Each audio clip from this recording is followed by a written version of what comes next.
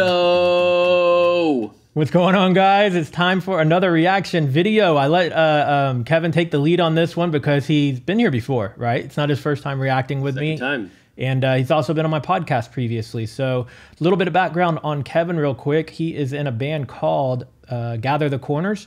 Kevin, you want to talk about that real quickly? Or? Yeah, Gather the Corners. We are a two-piece band. I play a double neck 6-string guitar, 4-string bass, and then there's a drummer. Sometimes I sing. We're from Houston, Texas. We are going on tour. Just a little quick Texas run, playing down in Alamo, Texas, which is nowhere near San Antonio. It's in South Rio Grande Valley, then San Antonio, and Austin. So if you guys want to check out Kevin's music, I will be putting his links in the description. I think you mentioned you're on Spotify, Apple, and was it Big Camp? Bandcamp. Bandcamp, sorry. Yeah. All the music listening to places. Yeah. Yeah, so if you guys want to check that out from Kevin, those links will be in the description. So as usual, I haven't told Kevin too much about Ren. I did mention to him that it is a recorded live, and it was done in just a handful of takes. I think they chose take 3 out of number 4. So yeah, so you know the drill, pause as often as needed. Do ask that if you do pause, hit that left arrow once so it goes back 5 seconds before we hit play again. Sounds good. All right, let's get into it. One half of Ren and Stippy. Yeah.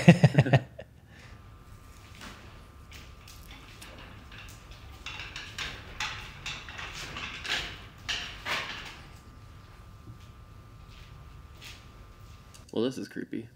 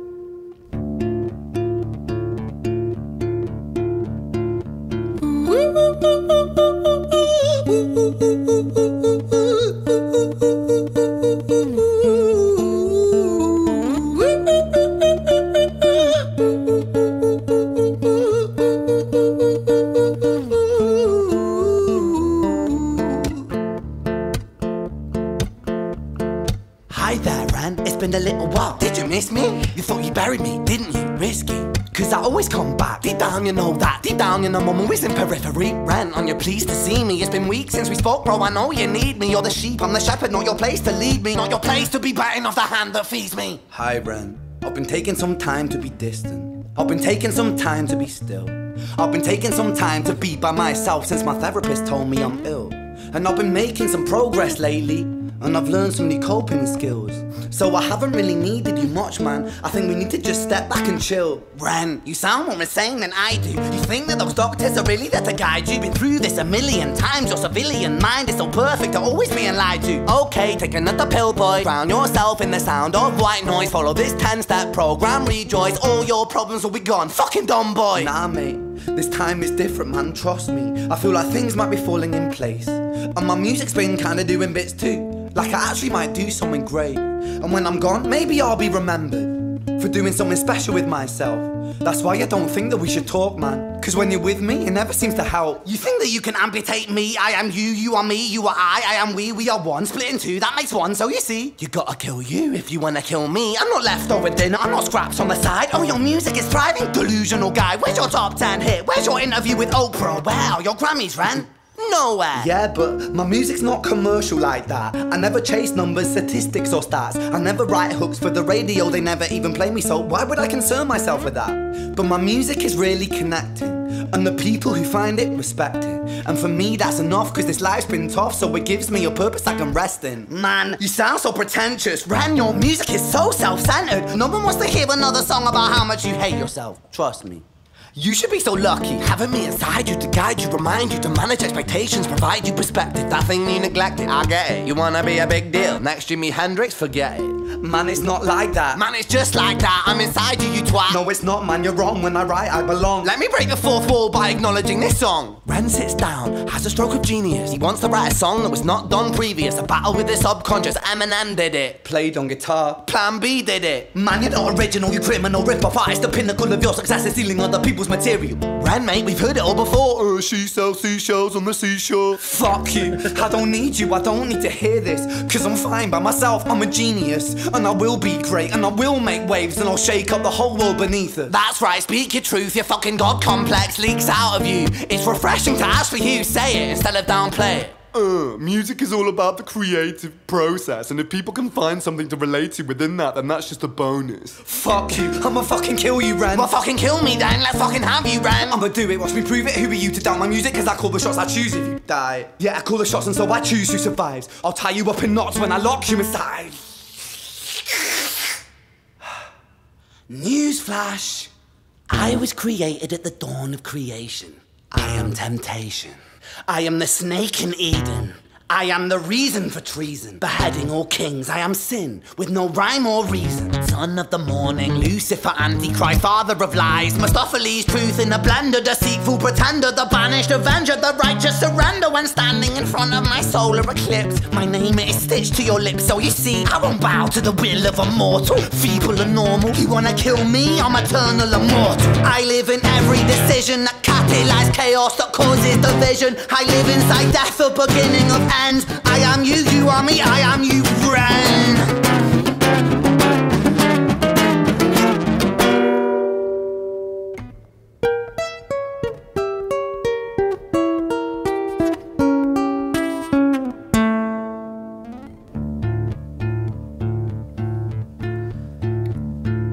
Hi, Ren. I've been taking some time to be distant. I've been taking some time to be still. I've been taking some time to be by myself, and I've spent half my life ill. But just as sure as the tide starts turning, just as sure as the night has dawned, just as sure as the rainfall soon runs dry when you stand in an eye of a storm. I was made to be tested and twisted. I was made to be broken and beat. I was made by his hand, it's all part of his plan that I stand on my own 2 feet. And you know me, my will is eternal. And you know me, you've met me before. Face to face with a beast, I will rise from the east and I'll settle on the ocean floor. And I go by many names also. Some people know me as hope. Some people know me as the voice that you hear when you loosen the noose on the rope. And you know how I know that I'll prosper? Cause I stand here beside you today. I have stood in the flames that cremated my brain, and I didn't once flinch or shake. So cower at the man I've become when I sing from the top of my lungs. That I won't retire, I'll stand in your fire, inspire that me to be strong.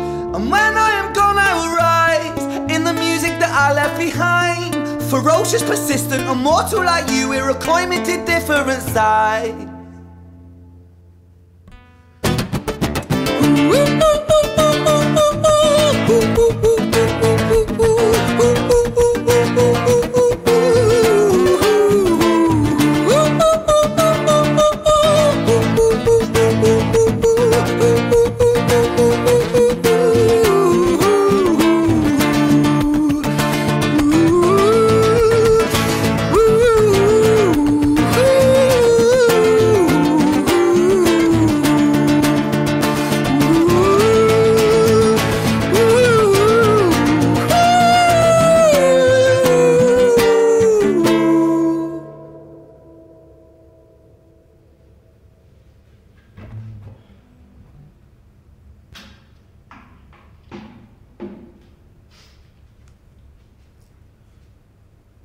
When I was 17 years old, I shouted out into an empty room, into a blank canvas, that I would defeat the forces of evil.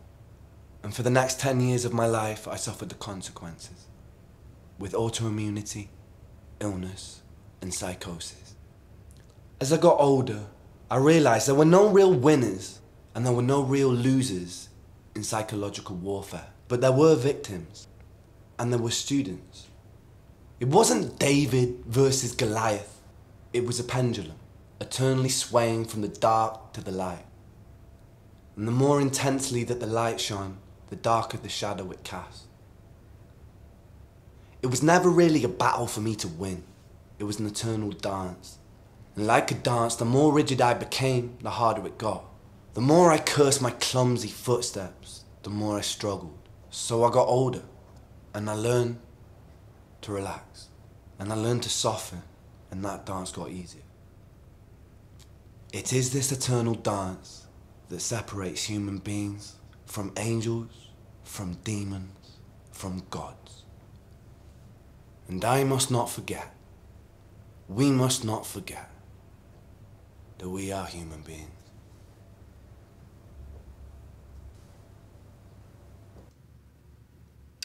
That was deep. That was very deep. I did not pause it once because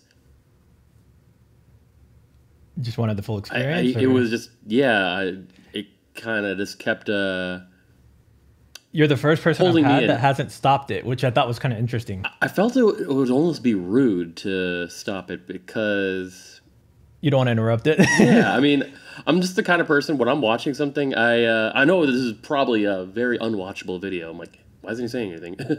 But I mean, that was just really extremely entertaining. That was, I mean, a journey. That was like on par in some type of way with like Bohemian Rhapsody or something Okay, like so that. I've said that before, Yeah. right? And like, it's that I don't compare the two in sense of like stylistic wise, but they're both very Definitely. long songs. Yeah. And at the time that Bohemian Rhapsody came out, it was like, what in the world is this? And it was like rock opera for the first time, and it was a very long story, right?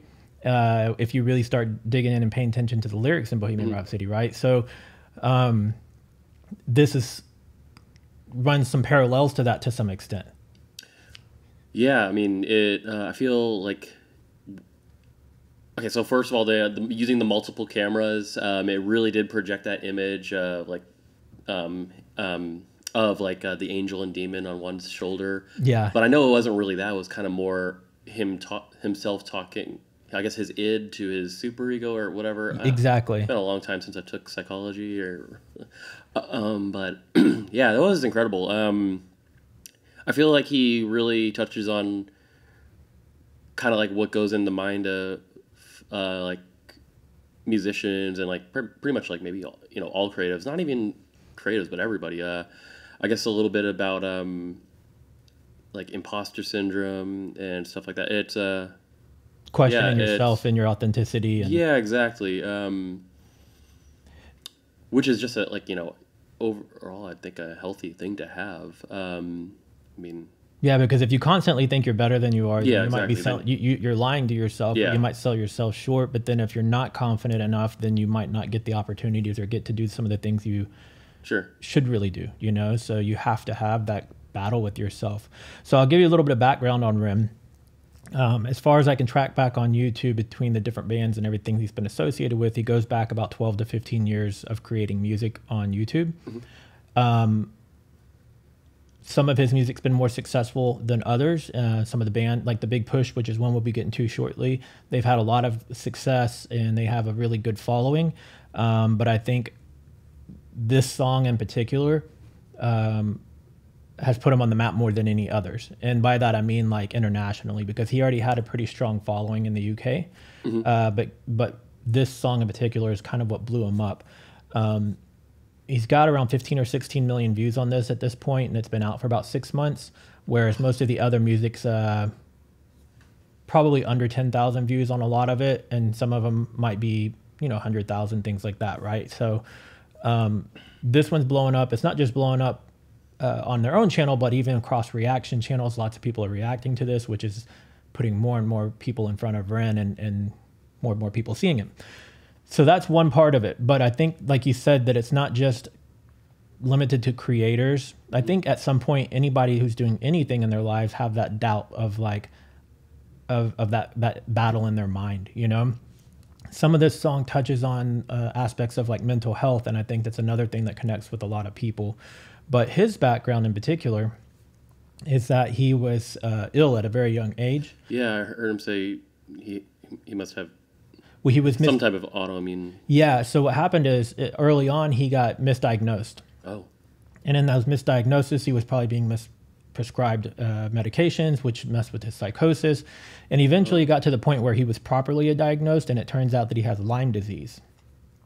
And so this song, along with a handful of the other videos that have been coming out recently, that I just learned this recently, is that a lot of them were pre-recorded while he went to Canada, and he's been getting treatment for the after effects of his Lyme disease.